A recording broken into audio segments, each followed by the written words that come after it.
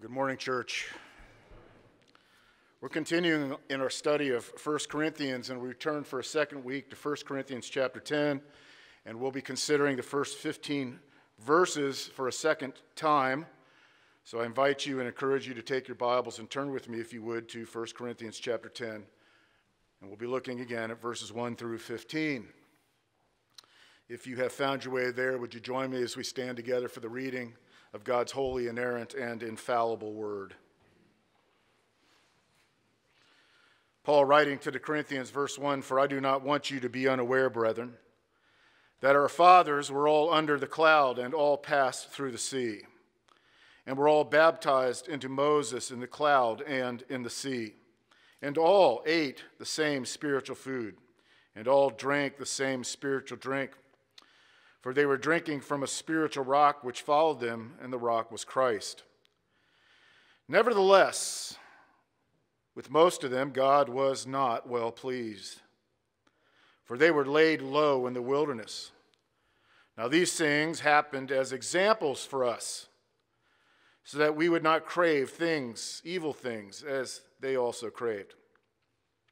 Do not be idolaters, as some of them were. As it is written, the people sat down to eat and drink and stood up to play. Verse 8, nor let us act immorally, as some of them did, and 23,000 fell in one day. Verse 9, nor let us try the Lord, as some of them did, and were destroyed by serpents. Verse 10, nor grumble, as some of them did, and were destroyed by the destroyer. Now these things happened to them as an example, and they were written for our instruction, upon whom the ends of the ages have come. Therefore let him who thinks he stands take heed that he does not fall. No temptation has overtaken you, but such as is common to man. And God is faithful, who will not allow you to be tempted beyond what you are able, but with the temptation will provide the way of escape also, so that you will be able to endure it. Therefore, my beloved, flee idolatry. I speak as to wise men. You judge what I say." Let's pray together. Our God and our Father, again, we're so grateful for this Lord's Day, the first day of the week, the day that we have gathered together commemorating the day that Jesus conquered sin and death in our behalf. Father, we thank you for being yours, for knowing you. Thank you for all the benefits that are ours by faith in Christ. Forgiveness of sins and the gift of the Holy Spirit, the fellowship of the saints, and the promise of everlasting life.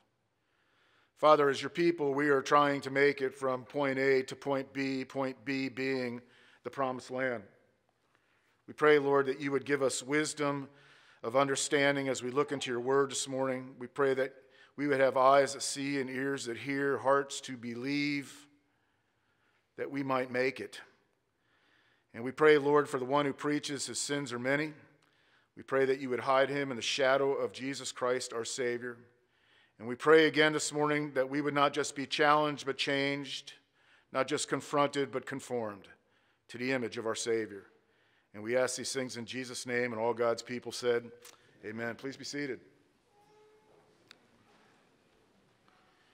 Last week we began considering these very important verses, and I introduced the idea of the distinction between the assurance of salvation and assumption of salvation. A very, very important distinction. Paul is both the apostle of the assurance of salvation, and yet the warner of the dangers of assumption of salvation. Again, the assurance of salvation is first of all based upon the promises of God. The promises of God are certain. It is first based upon the promises of God, and second, it is based upon right responses to the promises of God. Concerning the assurance of salvation, we can be assured that all that God has promised is certain.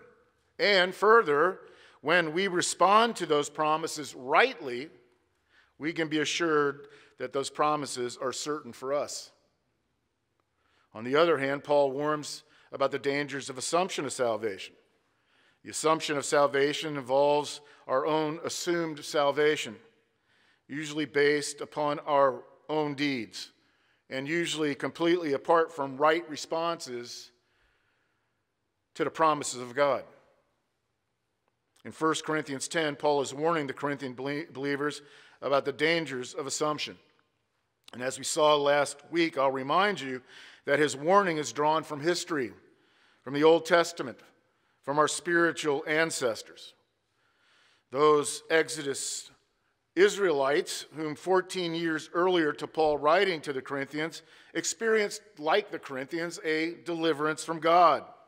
They were delivered from the bonds of Egypt, from captivity, from the servitude of slavery, all of which in the Old Testament precipitated the Christians' deliverance.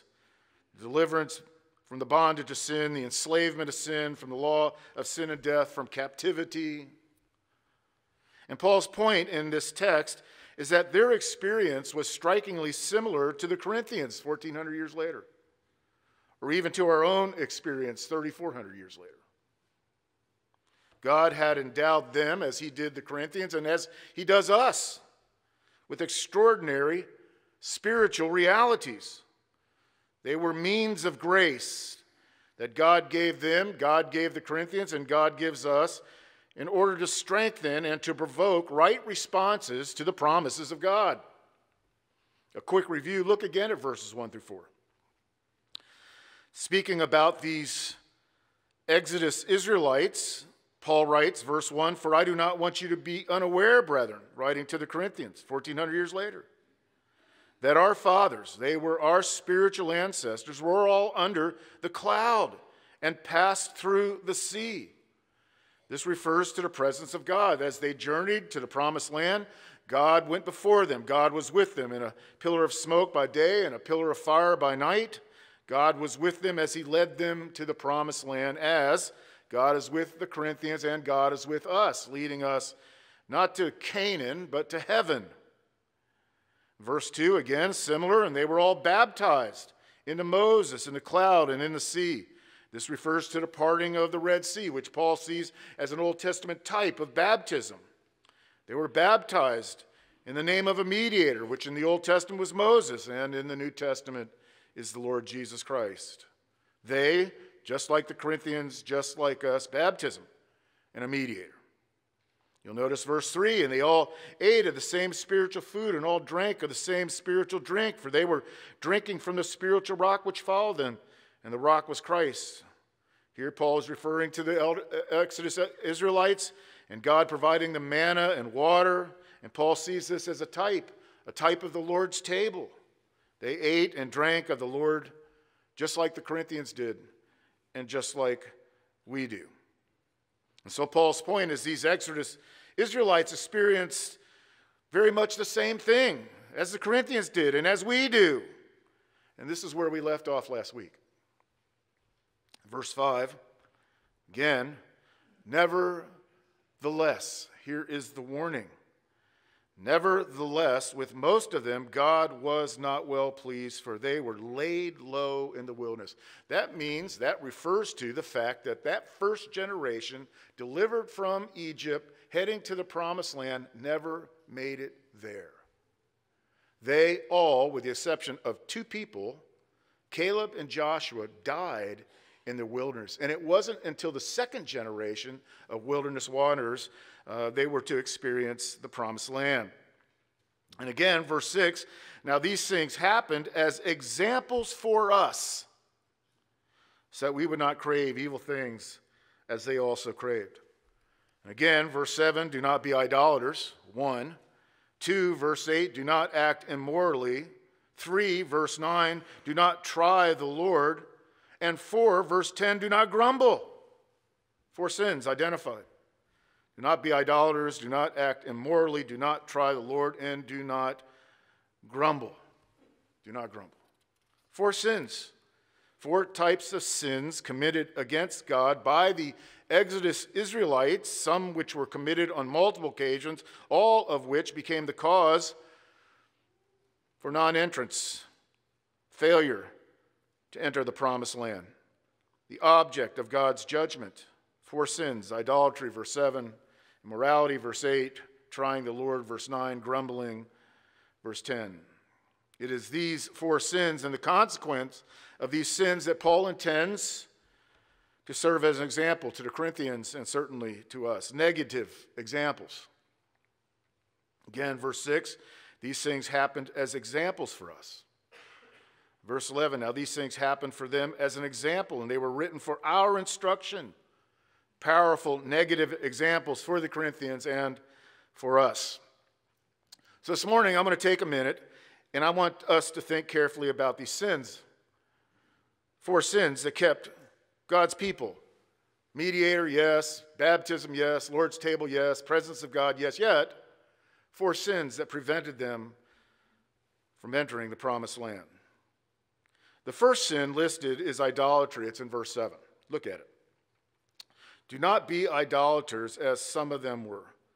As it is written, the people sat down to eat and drink and stood up to play. This sin of idolatry is further emphasized in verse 14, where Paul simply says, therefore, my beloved, flee idolatry. And so here's the point. Despite all those means of grace that we just identified, despite all that they had witnessed from the hand of God in the Exodus, despite all that God had commanded them, when they had an opportunity, they immediately returned to the idolatry of Egypt. How can that be? Romans 1, for even though they knew God, they did not honor him as God, nor give thanks, but became futile in their speculations. Their foolish heart was darkened. Professing to be wise, they became fools and exchanged the glory of the incorruptible God for images. This morning, I want to ask you a favor. Mark, if you would, 1 Corinthians chapter 10. We'll return there. And look with me, if you would, to the book of Exodus. We want to consider several passages from Exodus. The first place I would take you is to Exodus chapter 32, where we find the account of this sin of idolatry being committed by the Exodus Israelites.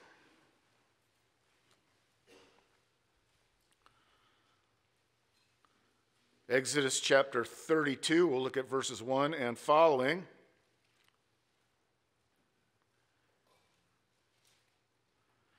Verse 1, now when the people saw that Moses delayed to come down from the mountain, here they are exiled through the Red Sea, on their way in the wilderness journeys, camped out at the foot of Sinai. God calls Moses atop of Sinai, covers the mountain in his glory, and Israel sits at the foot of Sinai, the mountain covered in glory, and Moses is delayed. Again, now when the people saw Moses was delayed to come down from the mountain, the people assembled about Aaron and said to him, come, make us a god who will go before us. As for this Moses, the man who brought us up out of the land of Egypt, we do not know what has become of him. Aaron said to them, tear off your gold rings which are on your ears of your wives and your sons and your daughters and bring them to me. Then all the people tore off the gold rings which are in their ears and brought them to Aaron, and they took from this their hand and fashioned it with a graving tool and made it into a molten calf. And they said, this is your God, O Israel, who brought you up out of the land of Egypt. Now when Aaron saw this, he built an altar before it, and Aaron made a proclamation and said, tomorrow shall be a feast to the Lord. So the next day they rose up early, offered burnt offerings, brought peace offerings, and the people sat down to eat and drink and rose up to play. Then the Lord spoke to Moses, said, go down at once, for your people whom you have brought up out of the land of Egypt have corrupted themselves. They have quickly turned aside from the way which I commanded them, and they have made for themselves a molten calf, and have worshipped it, and have sacrificed to it, and said, this is your God, O Israel, who brought you up out of the land of Egypt. So, while Moses is delayed with God atop of Sinai, and we'll get to the cause of that delay in just a minute, but as Moses delayed, the people turned immediately back to idolatry. The golden calf was an Egyptian god, and not only did they create a pagan idol, but the people of God, Israel, worshiped that pagan idol as pagans worship pagan idols. You'll notice at the end of verse 6, it says that they sat down to eat and drink. This would have been a pagan feast, and they rose up to play. This would have been pagan immorality. always associated with idolatry. A pagan feast, followed by pagan immorality and the worship of a pagan idol, claiming that this idol is their God. All of this, again, took place while Moses was delayed atop of Mount Sinai meeting with God. In fact, the last time that they had seen Moses is when Moses came down and delivered to them the 10 Commandments. And so from Exodus chapter 32, look at Exodus chapter 20 with me.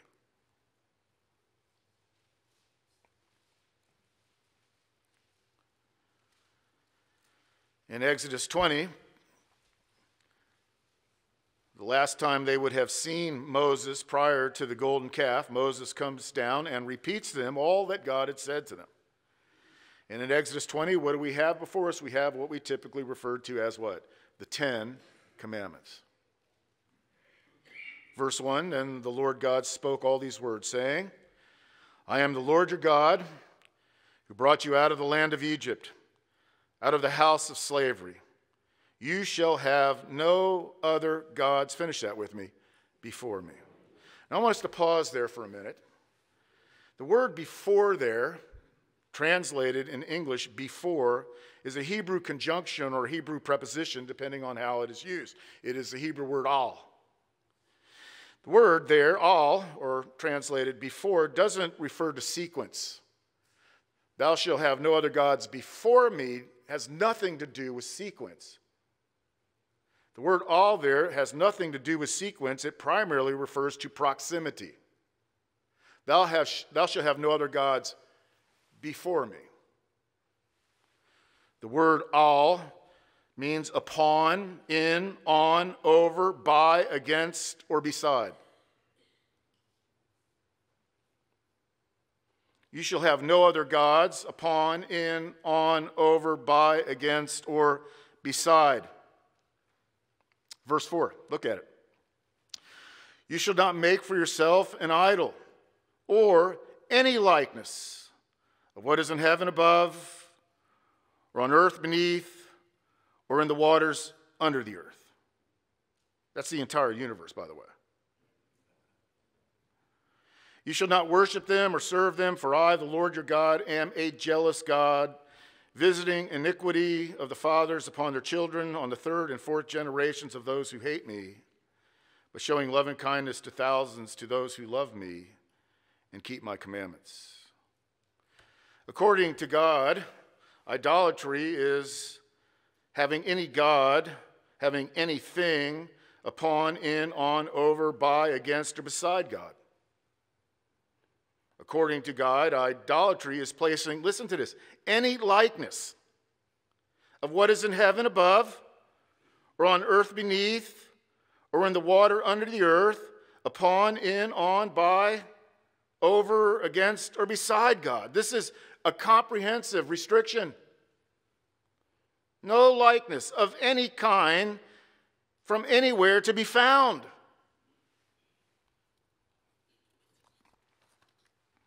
I believe that one of the most integral things a pastor can do is to explain. And so allow me for a brief moment to take an excursus for the purpose of explaining. And I want to say this is not an argument, this is not confrontational, this is simply an explanation. And I'm actually very grateful for those who made me aware of the fact that I need to make this explanation.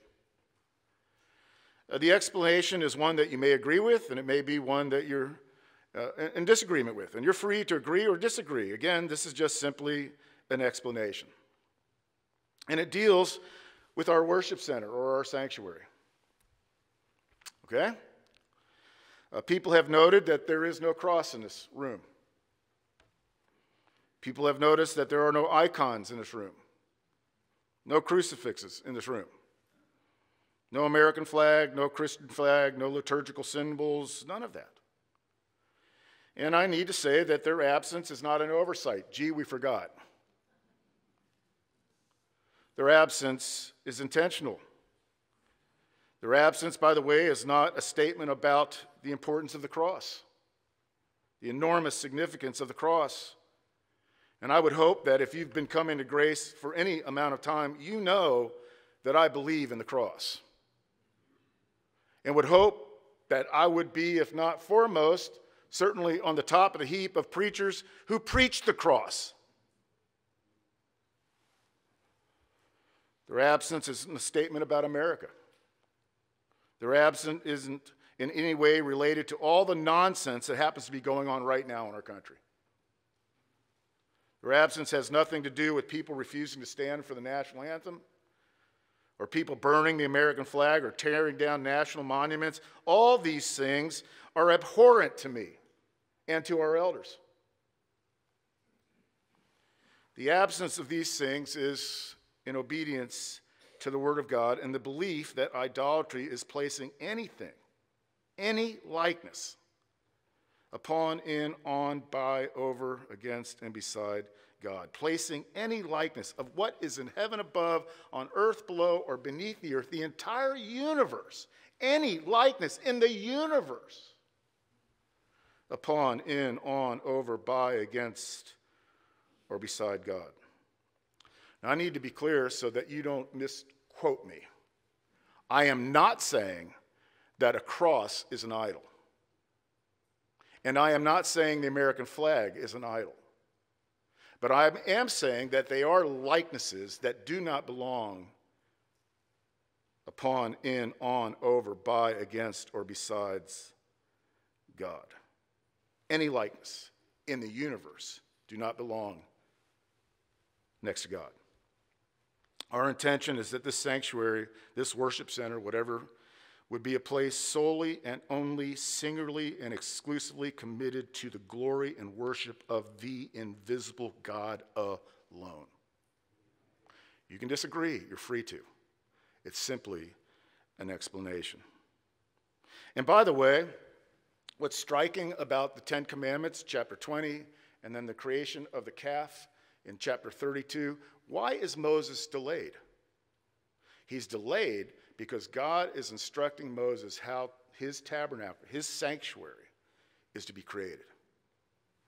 If you were to begin, for instance, in chapter 25 and all the way to the creation of the golden calf, for 7 chapters, instruction upon instruction upon instruction as to how the temple, how the tabernacle was to be created, given by God to Moses specifically. And by the way, throughout it, there is indication that the tabernacle is actually being created in such a way that it is an earthly replication of the heavenly tabernacle of God in heaven.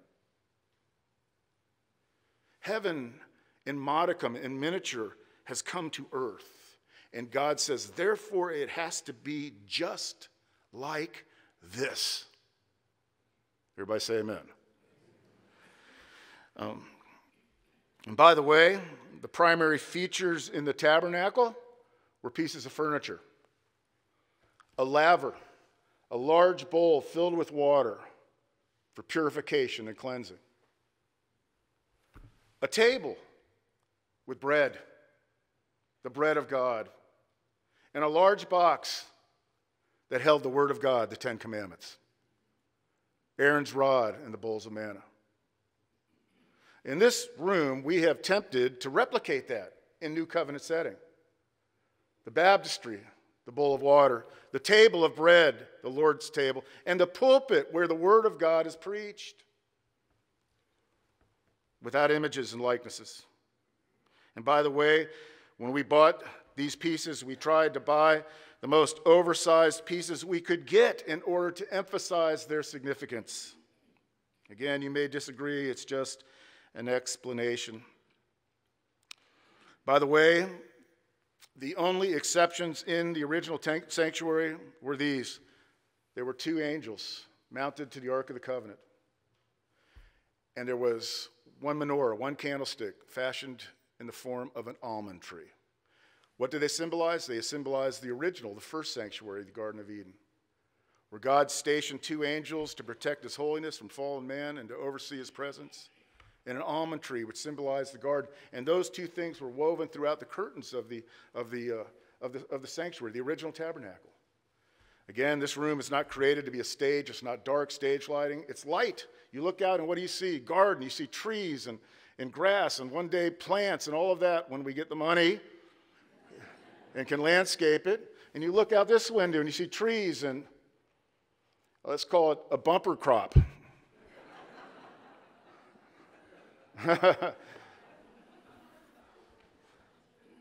But that's the way it was designed. Windows.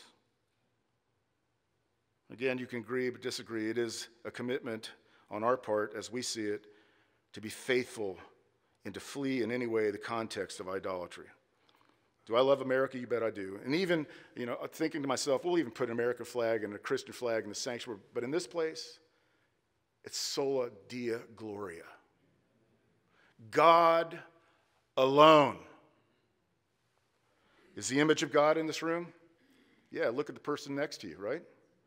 You were created in the image and likeness of who? God.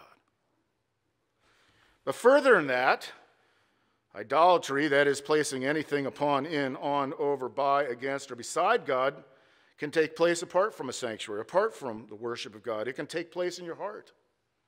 It can take place in your life. Not only is this room a sanctuary, but according to God's word, so are we.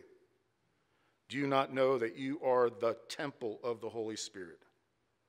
And for each and every one of us, I would hope that our desire should be that our lives would be as sensitive to idolatry as we've attempted to be in this room. J.C. Ryle says this, and he's spot on. He says, quote, "Idolatry is a worship in which the honor due to God in Trinity and him only is given to some of his creatures, or to some invention of his creatures." He writes, "It may vary exceedingly. It may assume exceedingly different forms according to either the ignorance or the knowledge, to the civilization or barbarism of those who offer it. It may be grossly absurd and ludicrous, or it may be closer to truth and admit to being defended. But whether in the adoration of an idol of a juggernaut or the adoration of the host in St. Peter's at Rome, the principle of idolatry is in the same reality. In either case, the honor due God is turned ahead of him and bestowed on that which is not God. And whenever this is done in a heathen temple or professedly Christian churches, there is an act of idolatry. It is not necessary for a man to formally deny God or Christ in order to be an idolater. Far from it. Professed reverence for God of the Bible and actual idolatry are perfectly compatible and have often gone side by side and still do to this day, end quote. Idolatry is when any honor due only to God is given to something other than God. And Paul says, therefore, flee idolatry. The second sin, in verse 8, "Nor let us act immorally as some of them did, and 23,000 fell in one day." This refers to the events in Numbers 25, which says, while Israel, that's the first generation of wilderness wanderers, remained at Shittim, the people began to play the harlot with the daughters of Moab. Verse 3 says that the Lord was angry against them. Verse 4 speaks of the fierce anger of the Lord. And verse 9 speaks of those who died being 24,000. Let us not act immorally. Pornuo. That's any kind of sexual sin. We live in a sexually sinful, explicitly sinful culture right now, where sexual sin has gone places that most of us never could even have imagined 20 years ago. Again, the only sexual activity that is not immorality or pornuo is intimacy between a husband and wife, a man married to a woman. That's it. And we have talked about this at length as we made our way through Corinthians. Thirdly, third sin listed, trying the Lord. Notice verse 9. "Nor let us try the Lord as some of them did and were destroyed by the serpents." This refers to the events in Numbers 21, when the Exodus Israelites tried, as it were, the Lord's patience. Patience. And God, in anger, sent judgment in the form of serpents. They found themselves in a land filled with vipers, deadly. Why? Because they tried the Lord. You know what trying the Lord is? Trying the Lord is repetitive sin. Pressing and pressing and pressing and pressing. Pressing. The idea of trying God's patience. God's patience. I remember not too long ago I was at Walmart, and there was a poor mom with little kids, and not very well disciplined kids. And as she's trying to get the groceries on the conveyor belt, these kids are grabbing from the candy aisle there, and they're just throwing it into the cart, and she'd say stop and put it back. And, and this just kept going on and on and on. And it was like, I'm never going to get through this cashier, And at some point, I just watched this disobedience and trying and trying. I said, lady, you want me to help? You want me to take care of this for you real quick? Trying the Lord. Years ago, I remember a little bracelet had the letters P, B, P, G, I, N, F, W, M, Y. Remember that? It's an acronym. Please be patient.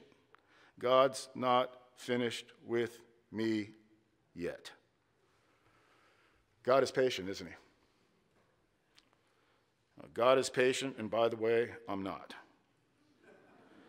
I am learning patience. While God is perfectly patient, I am working on it. I want to remind you something. Here is a Christian worldview. You ready? In our twisted world, where dark has been substituted with light and evil has been called good and sin against God is considered to be a personal freedom, so far, if anything, you and I have been first-hand witnesses to the patience of God.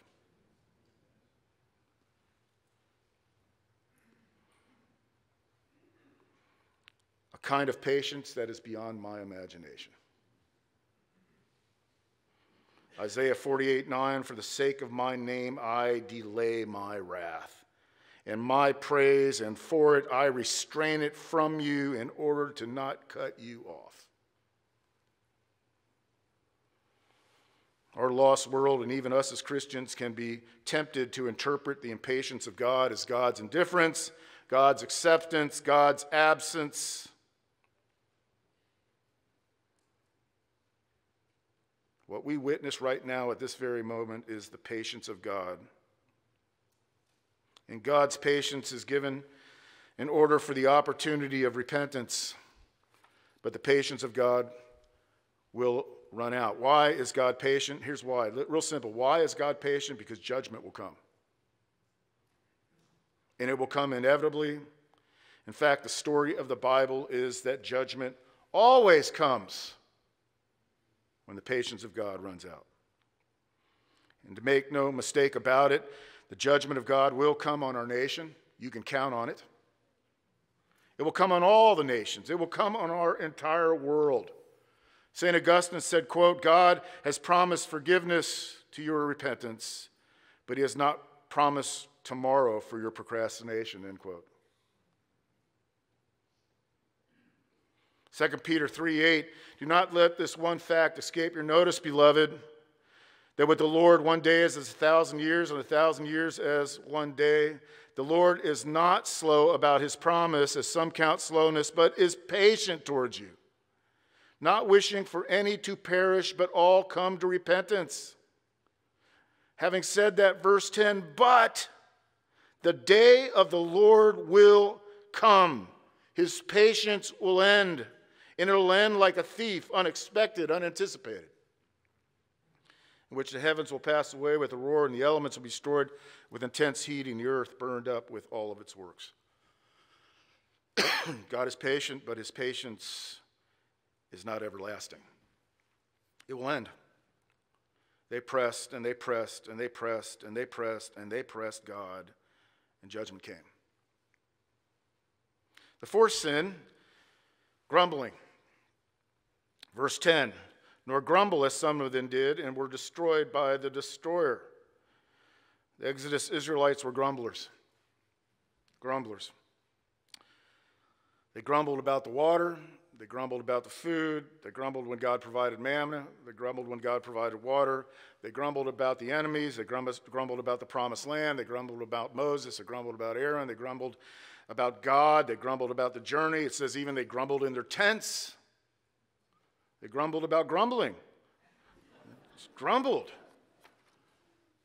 What is grumbling? Grumbling is the verbalization of discontentment. And often, grumbling is the verbalization of discontentment with the objective of spreading discontentment. John Beeson, Gospel Coalition, says grumbling is whispered rebellion. In the book of James, chapter 5:9, says, do not grumble, brethren, against one another, so that you yourselves will not be judged. Behold, the judge is standing right at the door. That's the book of James. Now in the book of Jacob's, chapter 1, verse 1 says this, the humble don't grumble. Or verse 2, the grumble will stumble, fumble, and crumble. We don't prosper when we grumble, do we? We don't prosper. You don't prosper. You infect the people around you. You don't help the whole. They grumbled against God. And you know what? God got fed up with their grumbling.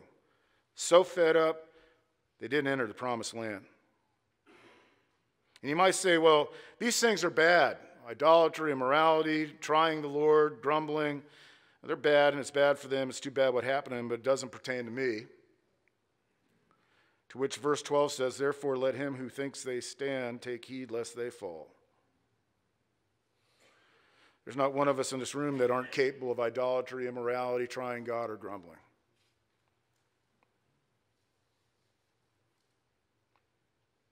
Verse 13a, no temptation to overtake you that is not as common to man. You get that? This is all common to fallen man. It is in our depravity and our Adamic nature as fallen sons and daughters of Adam. In our fallen nature is drawn to these sins and drawn to a million other sins. Stop grumbling. Deliver us from evil. I find it amazing when, as we read this morning and cited together a corporate prayer, the Lord's Prayer from Matthew 6 and Luke 11, that Jesus places our request for daily bread right alongside the need for deliverance from temptation and evil. Daily, moment by moment, we all are so capable at any drop of the hat. Again, verse 13, such an important passage. No temptation has overtaken you, but such as is common to man. And God is faithful, who will not allow you to be tempted beyond what you are able. But with the temptation will provide the way of escape also, so that you will be able to endure it. How many of you, just by show of hand, are familiar with this verse? We kind of cling to it, don't we? Let me suggest something to you that you may or may have never thought about, that actually, in light of the context, Paul is really painting before the Corinthians a scene. A scene. The phrase, a way of escape, in the Greek text refers to a mountain pass or a ravine, escape ravine in a desert canyon, an escape route. We've all seen that in Westerns, right, where you got a way of escape. The phrase has overtaken you is the idea of a threatening army that is encroaching you, that is catching up to you. And the phrase able to endure, it means that your escape is going to be a struggle. It's going to be flight. The scene that I believe is being described here would have been very familiar in the context of the Exodus Israelites. You remember Exodus 14? Let me just read and remind you of it. Verse 5, when the king of Egypt was told that the people had fled, Pharaoh and his servants had a change of heart towards the people. And they said, what is this we have done? We have let Israel go from serving us. Verse 6, so he made his chariots ready and took his people with him. And he took 600 select chariots and all the other chariots of Egypt with the officers over them all. Verse 9, and the Egyptians chased after them with all their horses and chariots, and Pharaoh and his horsemen and his army. And listen to this, verse 9, and they, here it is, overtook them. Verse 10, as Pharaoh drew near, the sons of Israel looked, and behold, the Egyptians were marching upon them, and they became very frightened. Verse 21, then Moses stretched out his hand over the sea. The Lord swept back the sea by a strong east wind all night and turned the sea into dry land, so the waters were divided. And the sons of Israel went through the midst of the sea on dry land, and the waters were like a wall on them on their right hand and on their left. No temptation has overtaken you, but is such common to man, but God is faithful, who with the temptation will provide a way of escape, so that you will be able to endure it, to flee it, to make flight through it. What do we learn, just looking at verse 13, what do we learn about temptation? First of all, no one's immune to it. Common to man. When you're tempted, your temptation is not unique to yourself. But we also see in verse 13 that when we are tempted, we are not alone in our temptation. God is there. The real crucible of escaping temptation isn't the way through the pass. Ready for this? Where the real crucible lies is the actual desire to escape the temptation. That's the temptation. The real temptation is the desire to escape the temptation. And with the real desire to escape the temptation, God will make a way. That's the promise. See, the problem, as James says, is let no one say when he is tempted, I am being tempted by God, for God cannot tempt with evil, nor is he himself tempted by no one.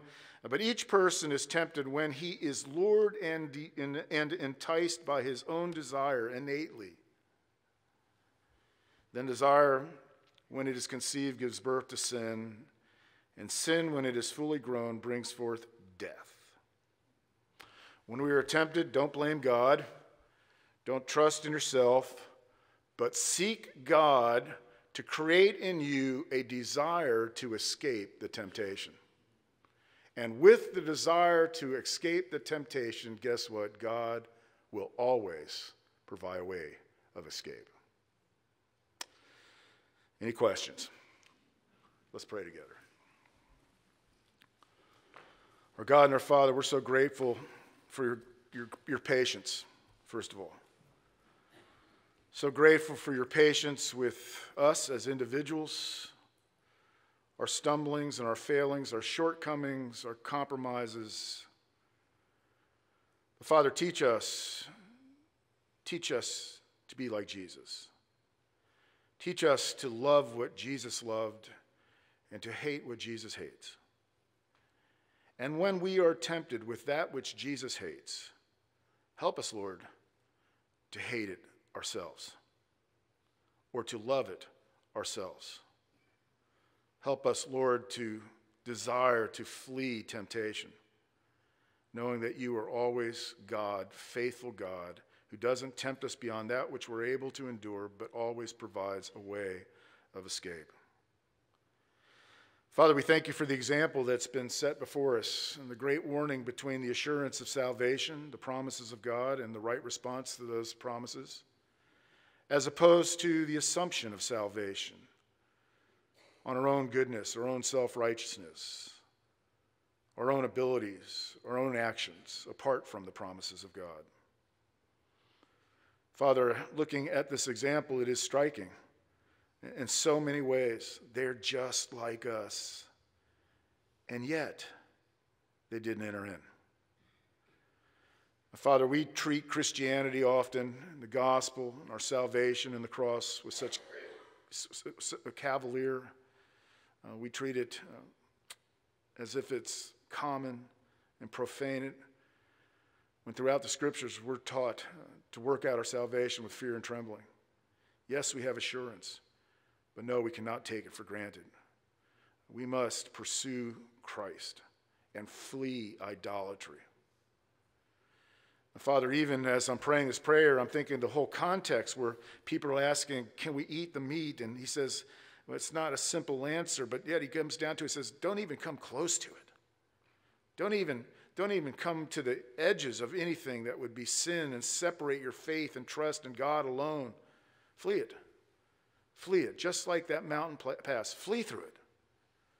And so, Father, I would pray for myself, pray for each person in this room, particularly someone who's really struggling with temptation, maybe is failing often to the same temptation, who is trying God's patience with the failing of the same temptations. Lord, we look to you and ask, God, that the Holy Spirit, your word, our conscience, would grieve us in such a way and empower us in such a way and enable us in such a way that we would begin to desire to flee sin and look to you to provide that faithful and sure retreat from it. We want to be a holy people, a holy church. We don't want to play games with you. We know that the promised land is on the horizon. It's on the immediate horizon. Heaven and earth is in fact passing away, and tomorrow we will be one day closer to that day when Jesus Christ comes as a thief in the night. Yes, you are patient, but that day will come. Again, we just pray for your grace in our lives. We thank you for your promises that are ours. Help us to respond to those promises rightly. Help us not to try you. The sins that have occupied and characterized our lives year after year as if the cross is of no avail and there's no power, and we'd let this go and let that go and grumble and complain, our mouths, our attitudes. Help us to not insult the God of grace and provision. And so we commit ourselves to you, Father, and we ask these things in Jesus' name, and all God's people said, amen.